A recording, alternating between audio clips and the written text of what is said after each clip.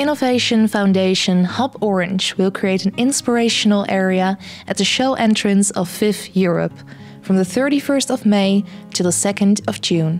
Visitors to VIV Europe will find many innovative concepts waiting to be discovered and replicated all over Europe and the world. The farmers and entrepreneurs that are critical in driving the industry forward showcase their concepts in a series of Poultry World videos. I'm Noud Janssen, one of the founders of HubOrange. One of the concepts we developed is a circular concept, and we call it the round egg. And the round egg is a concept where we looked how we can work on protein transition. We get in contact with Kiem. Kiem is owner of Feedback Farm, and he is working with flies who are producing larvae which we can use as a protein. My name is Jason. I'm part of Feedback Farm, and Feedback Farm is part of the Circulair Egg concept, and that's what we're going to promote at VIV Europe. At this moment we grow insects on waste streams from the food and agri industry.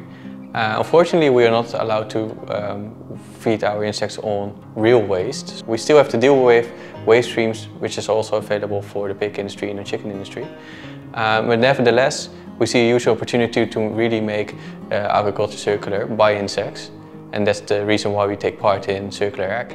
In our project, we're going to use the kitchen waste, but not really the kitchen waste directly. But first, we will have to compost the kitchen waste and to make it available for the insects.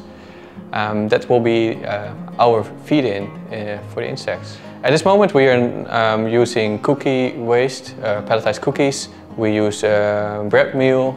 We use potato peels, and that is where we start with. The first step is to feed the live larvae to poultry, because it makes it easier. We don't have to process the larvae.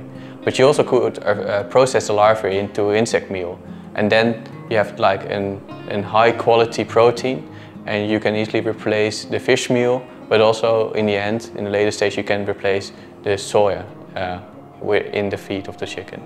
That will be the end goal. Yeah, so from a sustainability perspective, you see that there are like a lot of transport movements over the world to get your feed to the Netherlands. And we also have like a lot of waste streams. And if we can use those waste streams to feed the chickens or by insects, we can really reduce the climate miles. And that will be a huge benefit that you don't have to deforestize the Amazon region. Of course, also fish meal is a big issue because there's depletion in the ocean. So you want to prevent that. By using regional proteins like insects, you don't have to import unsustainable ingredients or resources. That will be the huge benefit from a sustainability perspective. But also from a nutritional value, you see huge benefits.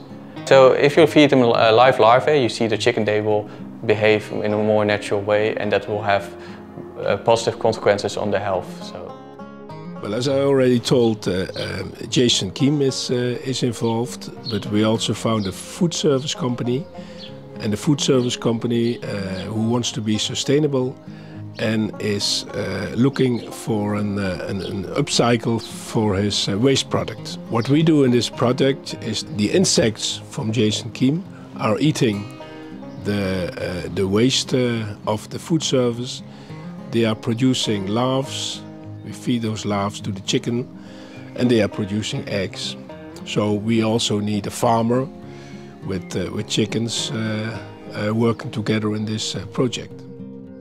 A circular project, round egg, you're not doing that alone, you're doing that together with partners. Those partners are already working together.